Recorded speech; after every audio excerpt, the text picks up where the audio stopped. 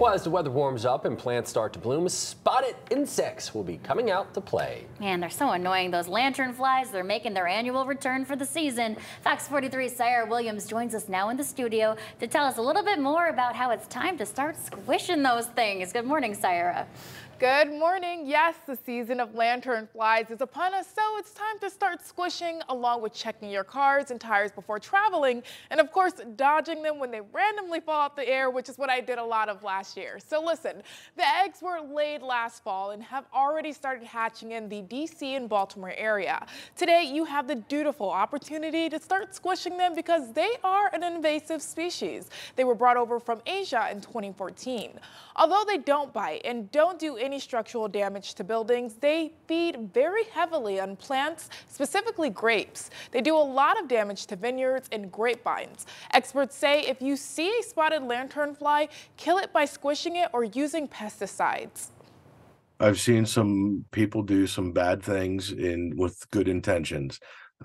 We do not recommend home invented pesticides. We do not recommend using petroleum products. If you're going to use a pesticide, use something that is EPA registered, that you buy at the store.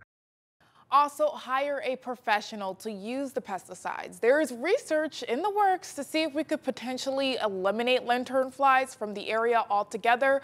Wash tells me they're currently looking into bringing a native predator over to target the lanternflies, but they need to make sure they won't target any of our other native species. Until then, it's time to start squishing. So I have to ask, Gabby, Sean, have you guys squished the lanternfly before? Were they also falling out the air and attacking you last year? Even know. I think I've maybe seen one or two. I haven't seen many of them. Really? I know I'm fortunate, but I haven't seen them, so I haven't killed any. Just wait, my friend. You are in for a treat. Yeah. And when you squish them, they go pop. Do they really? They look big. Like it looks. I don't. Well, you have a lot to look forward to this year. You have a lot to learn. We'll teach you. I'm slightly nervous. We're gonna have to go on a lanternfly hunting excursion. We will. Come outside. Let's kill the lanternflies. There we go. All right, Syra, thank you.